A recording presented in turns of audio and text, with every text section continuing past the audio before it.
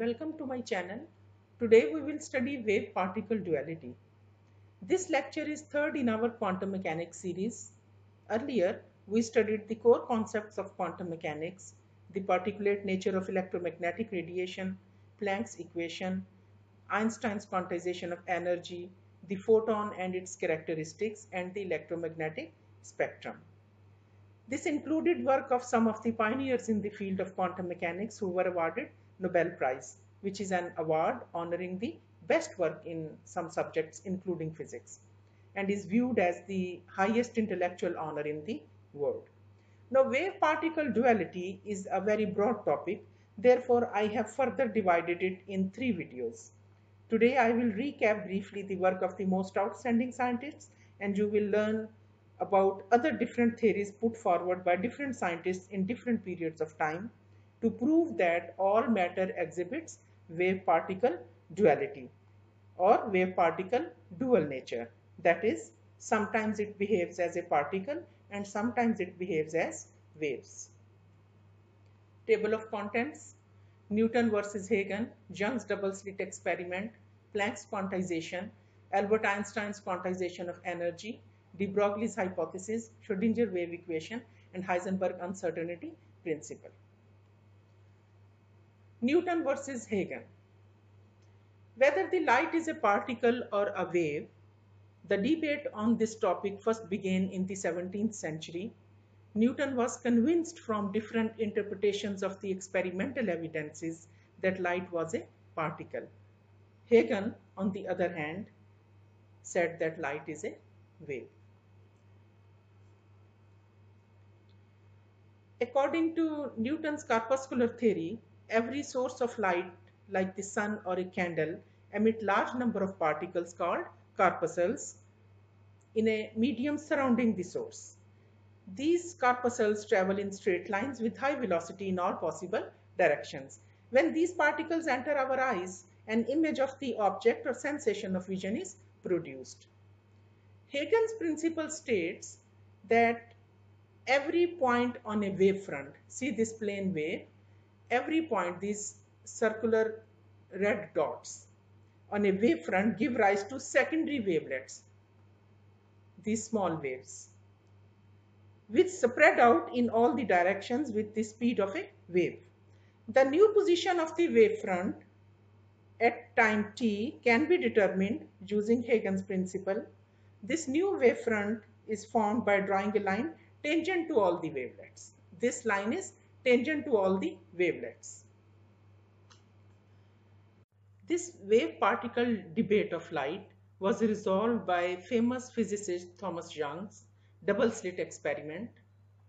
On the basis of interference pattern observed on the screen in this experiment, Young arrived at a judgment that light must be a wave, as interference is a property of waves. Max Planck's quantization. So, on the basis of experimental evidences, Planck's idea of quantization or release of energy in discrete packets formed the basis of quantum mechanics that revolutionized physics. He postulated E equal to h nu, where nu is the frequency of electromagnetic radiation and h is Planck's constant. Its value is 6.63 into 10 raised to the power minus 34 joules into seconds.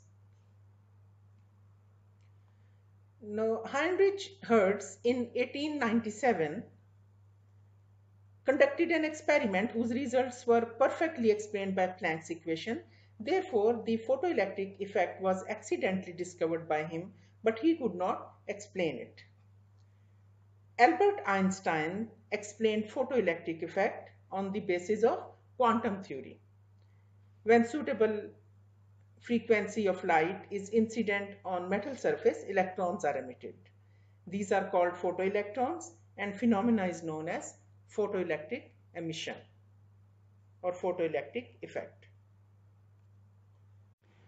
De Broglie's question was, if photons exhibit wave and particle properties, would all matter do so as well?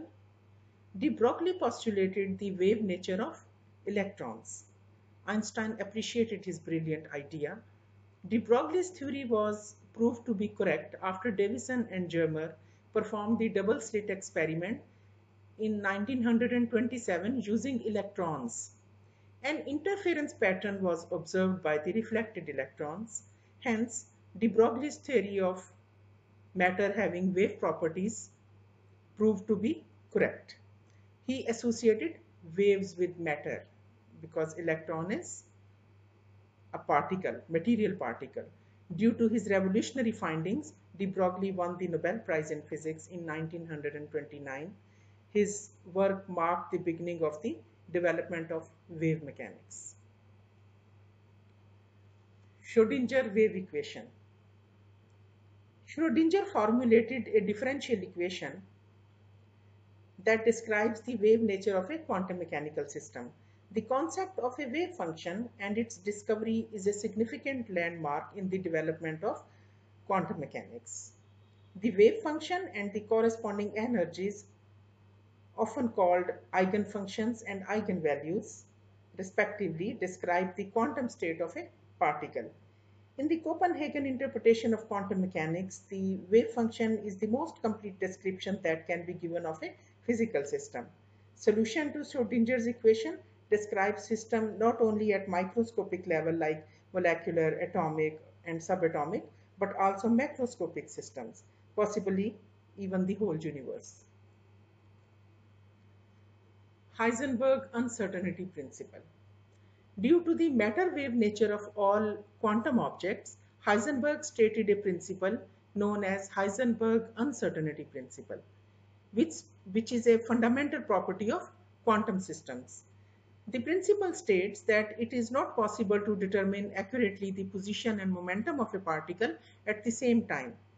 There is uncertainty in momentum if position is known accurately, and there will be uncertainty in position if the momentum of a particle is known accurately.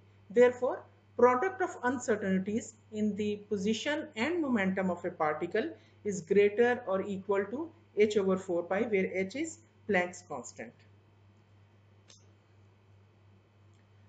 So just to recap briefly, Newton said light is a particle. Huygens said light is a wave. Young, on the basis of double slit experiment, proved that light is a wave. Now, Planck's quantization and Albert Einstein's quantization of energy proved particle nature of electromagnetic radiation. It means all these scientists' work conclude that light sometimes behaves as a particle and sometimes it behaves like waves. So this was the reason that de Broglie then put forward his question, and it was later on proved that not only electromagnetic radiation but all the matter has actually dual nature. So this is all about wave particle duality, and Schrodinger formulated a wave equation, and Heisenberg stated a principle that if matter has dual nature, then at the same time we cannot determine the position of both quantities accurately. Like if position is known accurately, momentum is uncertain, and if momentum is known accurately, we cannot find out the position of the particle at the same time with accuracy. Now in my next video, I will discuss the photoelectric effect in detail. How photoelectric effect provides evidence for a particulate nature of electromagnetic radiation, the significance of threshold frequency. Moreover, I will explain photoelectric phenomena in terms of photon energy and work function, and the significance of Einstein photoelectric equation. So after that, I will discuss de Broglie's hypothesis. I will describe and interpret qualitatively the evidence provided by electron diffraction for the wave nature of particles and the relationship for the de Broglie's wavelength, lambda equal to h over p, where lambda is the wavelength associated with material particles, h is Planck's constant, and p is the momentum of the particle, which is a product of mass and velocity. Thank you for watching.